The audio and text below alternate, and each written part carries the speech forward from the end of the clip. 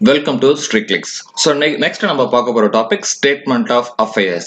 Statement of affairs எதுக்கு அப்படின்னா to find the capital of the business. சரிங்களா? So capital இல்லாம எந்த ஒரு பிசினஸும் ஸ்டார்ட் பண்ண முடியாது. So அதனால to find the capital கண்டுபிடிக்கிறதுக்காக தான் நம்ம என்ன யூஸ் பண்றோம் அப்படின்னா statement of affairs method use பண்றோம். சரிங்களா? இந்த statement of affairs மெத்தட் எப்போ இதை யூஸ் பண்ணோம் அப்படின்னா incomplete recordsக்கு மட்டும் தான் statement of affairs, that is double entry system use பண்ணல அப்படின்னா நம்ம statement of affairs யூஸ் பண்ணுவோம். statement of affairs எதுக்காக யூஸ் பண்ணோம்? to find the capital of the business. சரிங்களா? சோ இந்த இடத்துல capital அப்படிங்கிறது it's a difference between asset and liabilities. சரிங்களா? சோ இந்த capital வந்து பாத்தீங்கன்னா ரெண்டு ஃபார்மேட்ல, ஒன்னு beginning of the year அப்படின்னா it's an opening capital, end of the year அப்படின்னா it's an closing capital. சரிங்களா? So beginning of the yearங்கிறது for example date வச்சு நம்ம கண்டுபிடிச்சிடலாம். ஃபர்ஸ்ட் ஓகேங்களா, end of the இயருங்க 31st. So இந்த டேட்டை வச்சு it's an opening capital R closing capital கண்டுபிடிக்கலாம். இந்த ஸ்டேட்மெண்ட் ஆஃப் அஃபேர்ஸ்ல வந்து பாத்தீங்கன்னா சில இடத்துல கேபிட்டல் மட்டும் சொல்லியிருப்பாங்க, அது பேஸ்ட் ஆன் த டேட் தான். ஓகேங்களா, அதே சம்டைம்ஸ் வந்து பாத்தீங்கன்னா ஓப்பனிங் கேபிட்டல் க்ளோசிங் ரெண்டுமே நம்ம கண்டுபிடிக்கிற மாதிரி வரும். ஸோ அதுக்கு ரெண்டுக்கும் ஒரே ஃபார்மேட் தான் நம்ம யூஸ் பண்ண போறோம். ஸோ அதனால பிரச்சனை இல்லை. பட் எது ஓப்பனிங் எது க்ளோசிங்கிறது நீங்க பர்ஃபெக்டா தெரிஞ்சுக்கணும். சம்டைம்ஸ் இயர்ல டிஃபரன்ஸ் வரும். 2017 2018 அப்படின்னா 2017 வந்து ஓப்பனிங் கேபிட்டல், 2018ங்கிறது க்ளோசிங் கேபிட்டல். சரிங்களா? சோ இந்த இடத்துல நான் எதுக்கு இந்த இதெல்லாம் எழுதியிருக்கேன் அப்படின்னு பாத்தீங்கன்னா, சோ நம்ம கேபிட்டலோட நம்ம ஒரு பிசினஸ் ஸ்டார்ட் பண்றப்போ இனிஷியலா ஒரு அமௌண்ட் இன்வெஸ்ட் பண்றோம் அப்படின்னா அது கேபிட்டல். சரிங்களா? சோ எப்போ நம்மளோட வேல்யூ இன்க்ரீஸ் ஆகும் அப்படின்னு பாத்தீங்கன்னா, சோ ஓப்பனிங் கேபிட்டல் நம்ம இன்வெஸ்ட் பண்றோம் பிளஸ் இது அடிஷனல் கேபிட்டல்ங்கிறது வந்து பாத்தீங்கன்னா நம்ம சப்போஸ் பிசினஸ்க்கு இன்னும் கொஞ்சம் எக்ஸ்ட்ரா அமௌண்ட் தேவைன்னா திருப்பி ஒரு இன்வெஸ்ட்மெண்ட் பண்ணுவோம். So additional capital. சரிங்களா?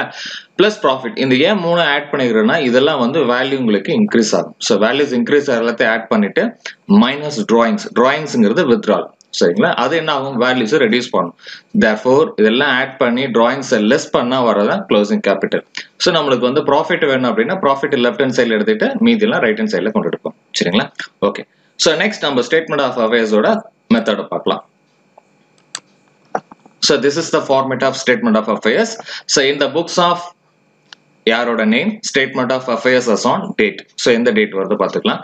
So இதுல நீங்க liabilities and asset. So liabilities left hand sideல வரணும், asset right hand sideல வரணும். So what is the liabilities ன்னு பாத்தீங்கன்னா sundry creditors, bills payable, outstanding expenses, bank overdraft.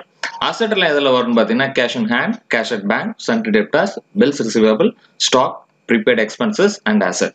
So இந்த டோட்டல் அசெட் வேல்யூ நம்ம எல்லாத்தையும் என்ன பண்ணணும், இது எல்லாத்தையும் எடுத்து ஆட் பண்ணி இங்க எழுதிக்கணும். சரிங்களா?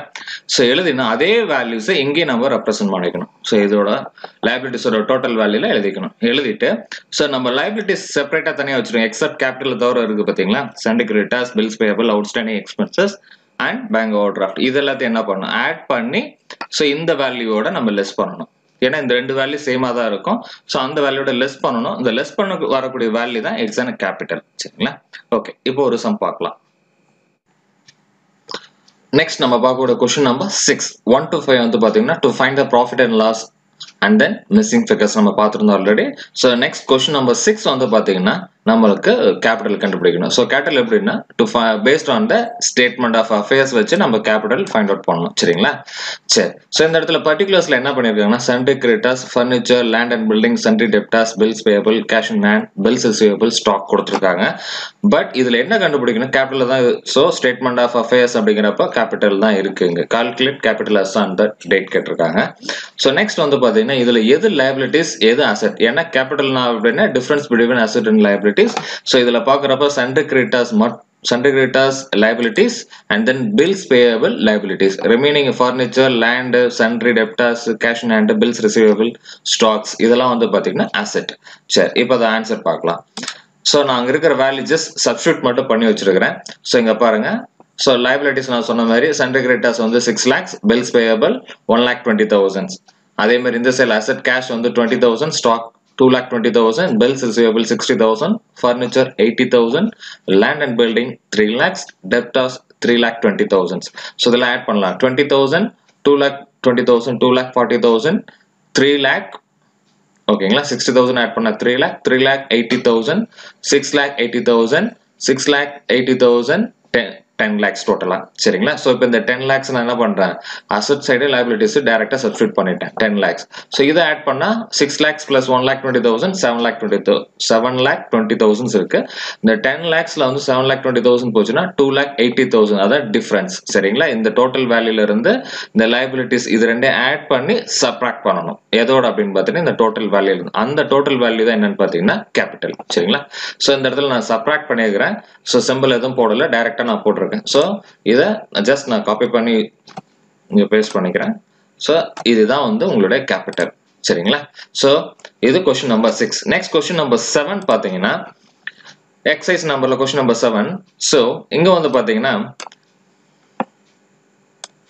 same அதேதான் with the capital of இங்க பாருங்க so as on 1st April 2018 Subha started a business with a capital of 12,000 she did not maintain proper book of accounts proper book of accounts நாமே incompleteங்கறப்ப so நம்ம கண்டுபிடிக்க வேண்டியதா following particulars are available from her books as on 31st 3 2019 கொடுத்திருக்காங்க so இங்க particulars கொடுத்திருக்காங்க meantime during the year she withdrew 30,000 for her personal use withdrawal பண்ணிருக்கு 30,000 பண்ணிருக்கேன் she introduced further capital of the business வந்து பாத்தீங்கன்னா 40,000 யூஸ் பண்ணிக்கிறாங்க அந்த இயர்ல calculate her profit or loss அப்பனா profit loss நம்ம கண்டுபிடிக்கணும் சோ முன்னாடியே சொல்லிருந்தேன் ஸ்டேட்மெண்ட் ஆஃப் அஃபேர்ஸ் யூஸ் பண்ணி நம்ம profit loss கண்டுபிடிக்கலாம் சோ அப்படினா ஃபர்ஸ்ட் நம்ம என்ன பண்ணனும் கேபிட்டல் கண்டுபிடிக்கணும் சோ கேபிட்டல் கண்டுபிடிக்கணும் அப்படினா ஃபர்ஸ்ட் நம்ம asset and liabilities அந்த ஃபார்மேட்டை நீங்க எழுதுங்க இங்க பாருங்க சோ இந்த இடத்துல ஃபார்மேட் நான் டைரக்டா எழுதிட்டேன் ஸ்டேட்மெண்ட் ஆஃப் அஃபேர்ஸ் அந்த நேம் போட்டுருக்கேன்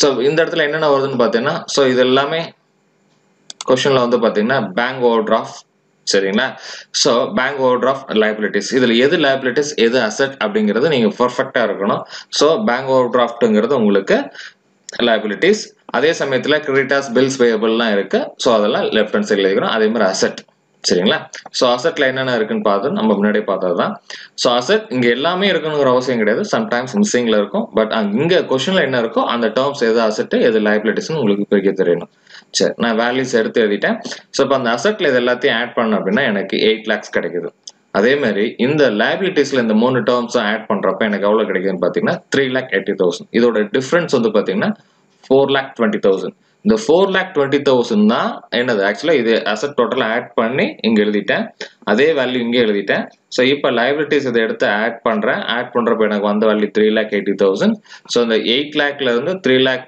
இந்த வேல்யூ நான் சப்ட்ராக்ட் பண்றப்ப 4,20,000 வருது அதுதான் என்னுடைய கேபிட்டல்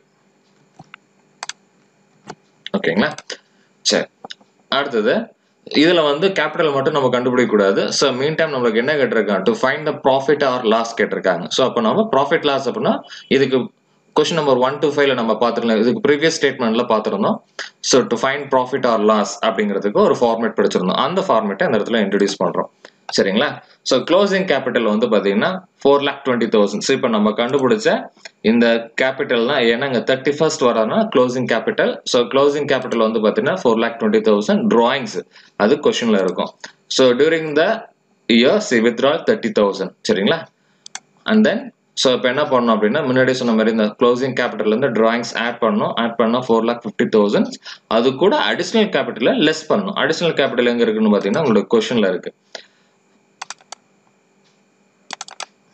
இங்க பாருங்க introduce further capital of 40,000 during the year வந்து பாத்தீங்கன்னா சோ அடிஷனல் கேபிட்டல் அதை இங்க போட்டுக்கணும் சரிங்களா சோ 40,000 லெஸ் பண்ணா 4,10,000 அது adjusted capitalோட நமக்கு ஓபனிங் கேபிட்டல் என்னங்கிறதுங்க பாருங்க क्वेश्चनல இருக்கு so with the capital of as on first Subha started a business with capital of 12,000 so இது அவங்களோட ஓபனிங் கேபிட்டல் சோ அதுங்க சரிங்க ஆக்சுவலா நான் தான் இங்க क्वेश्चनல தப்பா எழுதிக்கிறேன் பட் நீங்க செக் பண்ணிக்கங்க 12 lakhs அது 12 lakhs இருங்க நான் புக்ல செக் பண்ணிக்கிறேன்